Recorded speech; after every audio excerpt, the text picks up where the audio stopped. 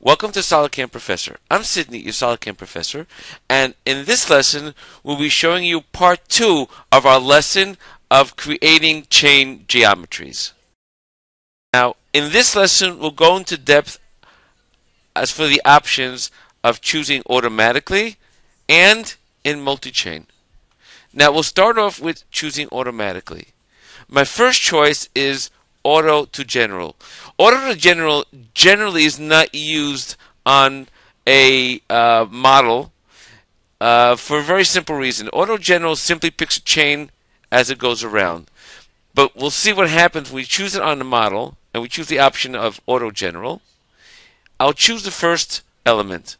What it tells me now is pick next entity in chain direction, and I'll simply pick the next entity. This gives me the direction. However, at this point, it still cannot create the chain fully for the simple reason that at this point, it doesn't know exactly what to do. Should it go this way or this way? And therefore, it highlights those two elements and asks me to choose which way do I want to go. I'll simply choose this one. But the problem is now, when it gets to the next cross point, the same thing happens over here. And this continues on around the part. So this does not help me out much. I'll simply click on reject chain because I don't want to do it. But this time out, I'll choose on the option of auto constant Z. Now when I choose the first element, as shown here, and it asks me to pick the chain direction, I'll choose this element for the chain direction.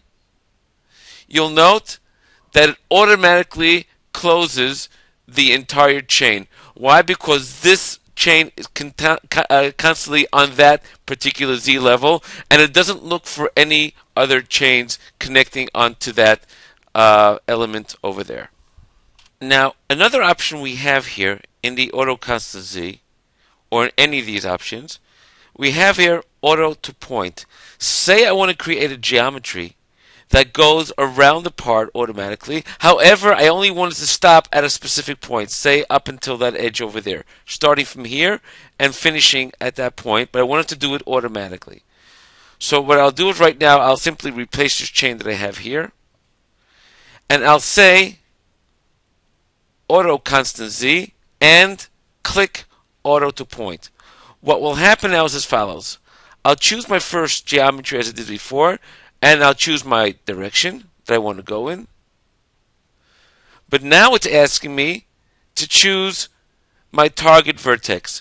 So I'll simply turn the part around, and I'll click on this point over here, and you'll see now that the chain was automatically created up until that point. If that's all I want, I'll accept my chain over here. Now let's talk a little bit about creating chains for a pocket geometry. What's important for a pocket geometry is that the chain, first of all, must be a closed chain. The second thing that's important is that if we have an island in our pockets, such as in this particular case over here, the first chain must be the outer border, and then the following chains are the borders of the islands themselves. Now, creating chain in this particular pocket, I can go into auto chain and then create the first one, and then the second one, and then the third one. That would be pretty easy. However, let's say I had an island that had many chains, or the chains were a little more difficult to pick. We can use the option here called multi-chain. Simply click add on multi-chain. Click on the surface itself. It'll automatically recognize every single chain that's on that surface. All I do is simply accept this, and I now have 3 chains that are created for this particular pocket. The first one being on the outside, and the following chains are the chains that are in the inside. Thank you for joining us on SolidCAMProfessor. Take care and have a nice day.